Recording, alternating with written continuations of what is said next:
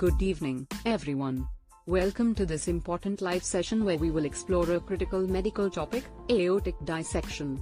I'm your host, Maitri, and joining me today is Dr. Niranjan, a distinguished cardiologist. Welcome, Dr. Niranjan. Thank you, Maitri, for having me here today to talk about aortic dissections, which is a medical emergency everybody should be aware of. To begin, Dr. Niranjan, could you help our viewers understand what exactly aortic dissection is and why it's considered a medical emergency? See, aortic dissection is a condition where the main blood pipe in the body that goes from the heart all the way down into the abdomen and supplies blood to all the organs in the body split up, or there is a tear in the wall of the aorta that causes blood to rush into an abnormal channel. And when that happens, the blood supply to vital organs is cut off, including sometimes the brain, causing stroke, to the kidneys, causing renal failure, or to the intestines, which can cause gangrene of the small or large intestines. This can be a medical emergency owing to multi-systemic involvement, and it also thins out the wall of the aorta that can cause rupture. Thank you, Dr. Niranjan, for that insightful explanation.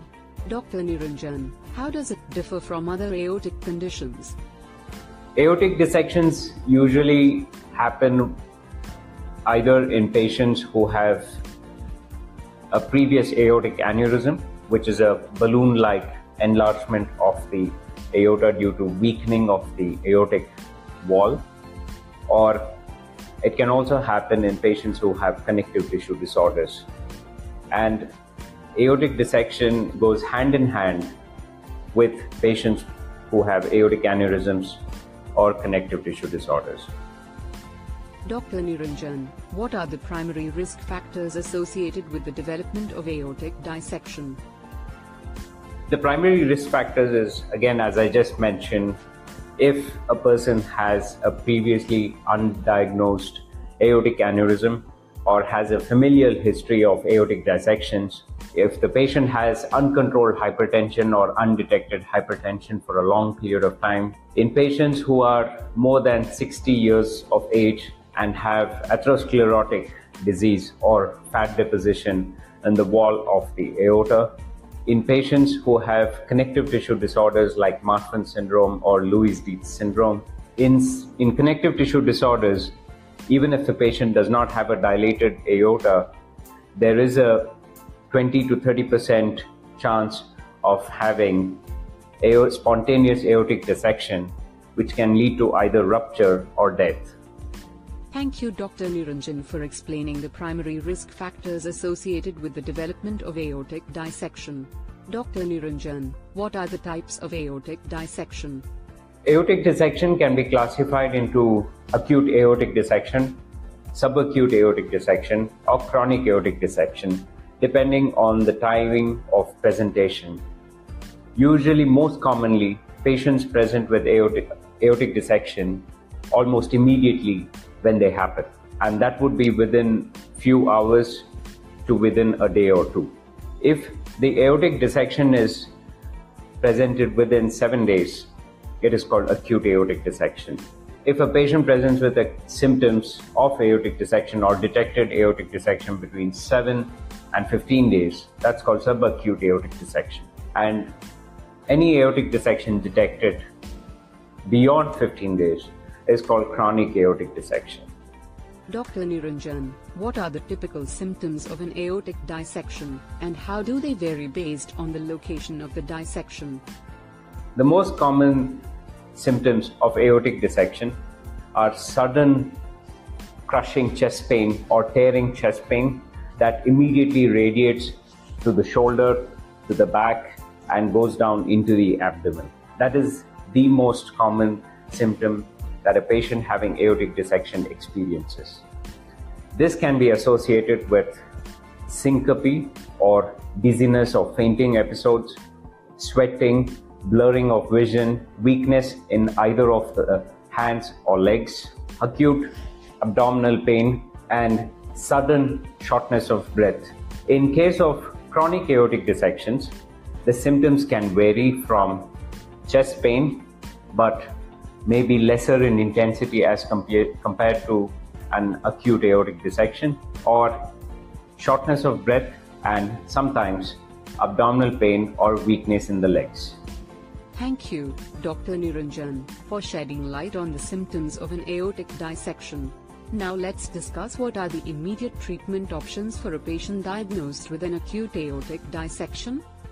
Any patient who has an acute aortic dissection, the mortality rate of a patient who has an acute aortic dissection is 25% at the time when it occurs, and thereafter every hour is very important as the mortality rate increases by 1% as the patient waits for treatment. As soon as a patient has these acute chest pain or tearing kind of symptoms and is feeling very sick, needs to go to the nearest emergency department of any hospital around and admit themselves. The doctor will then evaluate and they may subject you to a CT angiogram to rule out or to assess if you have any aortic dissections. CT angiogram is the most important modality that can help diagnose an aortic dissection and differentiate from, say, a heart attack or any other chest. Dr. Niranjan, what role does medical management play in the treatment of aortic dissections, especially for patients who are not suitable candidates for surgery?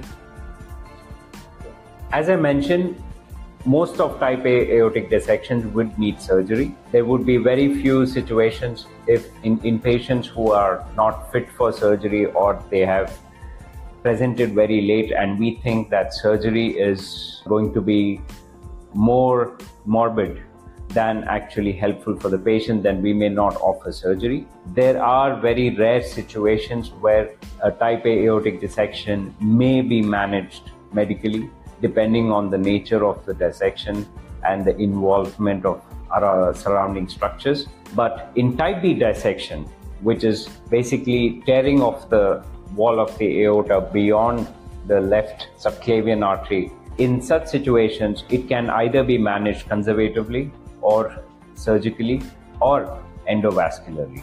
Medical management can be done if there is no interruption of blood flow to any of the organs down below by serially monitoring the dissection, controlling the blood pressure, and giving adequate medications. But if there is involvement or interruption to blood flow to the organs, then the patient may need treatment either with endovascular or open repair. Thank you, Dr. Niranjan, for that insightful explanation. Are there any potential complications and long-term outcomes for patients who have undergone treatment for an aortic dissection? Aortic dissection is a very complicated disease, and the surgery for aortic dissection is also a complex reconstructive surgery of the aorta to restore the integrity of the circulatory system in the body.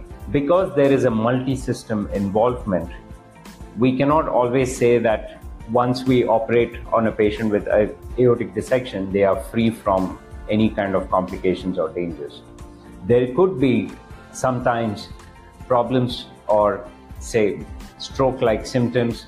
There could be symptoms of lower portion of the aorta which is untreated. There could be interruption to blood flow to one of the organs in the abdomen, but these become much more smaller. The chances of these complications happening become much more smaller once the main portion of the diseased aorta is treated. So complications can happen, and this can only be discussed with the surgeon depending on each patient's anatomy. So, Dr. Niranjan, for patients who have successfully undergone treatment for an aortic dissection, what kind of follow-up care and monitoring is typically recommended? Once a patient has a surgery for aortic dissection, especially in a type A aortic dissection, the expected ICU stay would be about 1 to 2 days. the expected hospital stay would be about 7 to 10 days. And thereafter, we expect the patient to be independently mobile, should be able to do his day-to-day activities at home with or without help of his family members. The chest wound takes about 7 to 10 days to heal. That is the skin incision. The chest bone takes about 6 to 12 weeks to heal. There are a few do's and don'ts that we explain to every patient who has this surgery.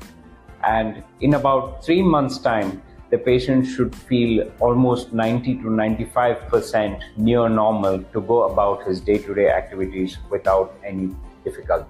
The patient would then need to follow up with either our cardiology team here at Apollo, Indraprastha, or to our aortic team, where we will see the patient after discharge at about 12 weeks, then 6 months, and followed by yearly follow-up with an echocardiogram and a CT angiogram to monitor the rest of the aorta that was involved initially. Thank you, Dr. Niranjan, for explaining this. Now let's discuss how does genetic predisposition contribute to the risk of aortic dissection, and what are some of the genetic syndromes associated with this condition. The most common genetic diseases or genetic syndromes that are involved with aortic dissections or aortic aneurysms are Marfan syndrome, Lewis-Dietz syndrome, Ehlers-Danlos syndrome. All these syndromes cause weakness in the connective tissue of the aortic wall, causing increased elasticity of the aortic tissue. As the patient grows up and gets into early adulthood, especially in Marfan syndrome and Lewis-Dietz syndrome, the aorta starts bulging or the aortic wall starts weakening as they are subjected to higher blood pressures. This can cause sudden loss of integrity of the aortic tissue, and that can lead to either aortic dissection or ruptures. It's very important to meet your aortic team of doctors who also have an excellent internationally renowned genetic counseling team who will then evaluate and screen you for any kind of genetic disorders that could be running in your family. If you have any history of sudden deaths in the family, or if you have known of any family member who's had aortic dissection surgery, it's very imperative for you to come and get screening done via an ultrasound or a CT scan to rule out any underlying aortic aneurysms. Dr. Niranjan, can you discuss the importance of early detection and prompt medical attention in improving outcomes for individuals with aortic dissections? One of the most important ways to prevent an aortic dissection is having awareness about this disease, reducing your risk factors such as hypertension and quitting smoking, treating diabetes, leading a healthy lifestyle, exercising regularly without overexerting yourself. The other most important way that you can avoid is once you're 40 and if you think you have risk factors that can cause aortic dissections, you should get yourself screened with your nearest doctor, either through an ultrasound or a CT scan. Thank you, Dr. Niranjan, for explaining what lifestyle modifications can help reduce the risk of aortic dissection. Dr. Niranjan, in what ways has medical technology advanced the diagnosis and treatment of aortic dissections in recent years? Over the years, the main principle of treating an acute type A aortic dissection has remained pretty much the same. The principle of treating an type A dissection is to replace the diseased aorta or the torn aorta using an artificial Dacron tube graft. But with the recent advent of stent graft technology, we do have now stent grafts that are combined with an open Dacron graft. So when we have to do an ascending or a total arch replacement, which is the zone of the aorta that could be torn, that carries the blood vessels to the brain, can also be replaced at the same time during surgery by performing a hybrid or a total arch replacement using complex devices which are now approved in India to be used. These are being used internationally in Australia, USA, UK, and Canada. These treatments are now available in India here at Indraprastha Apollo, and we at the Apollo Aortic program, we perform these complex surgeries using the most advanced technology and advanced devices. This helps us to treat the aortic dissection to maximum extent possible in the same sitting instead of bringing the patient in the future for additional procedures which used to be done earlier. Dr. Niranjan, how does chronic hypertension impact the risk of developing an aortic dissection, and what steps can individuals take to manage their blood pressure? In patients who have chronic uncontrolled hypertension, there is a risk of developing aortic aneurysm, which, as I explained earlier, is a balloon-like swelling or bulging of the aorta. Once an aortic aneurysm occurs, it can either rupture or it can cause aortic dissection. And in patients who have chronic uncontrolled hypertension, the risk of developing these two complications are much higher than patients who have normal blood pressure. So it's very imperative to get yourself checked regularly, treat your blood pressure, and keep it under control as much as possible. Thank you so much, Dr. Niranjan, for sharing your expertise and insights on aortic dissection with our viewers today. Your knowledge and guidance have been invaluable in helping us understand this critical medical condition better. Dr. Niranjan, any message for viewers? Thank you, Maitri, for having me here and giving me an opportunity to talk about aortic diseases and, most importantly, aortic dissection. Thank you. Thank you to our viewers for joining us today. Your health is paramount, and knowledge is a powerful tool in protecting it. We'll be back with more informative sessions in the future. Until then, stay informed and stay healthy. Goodbye.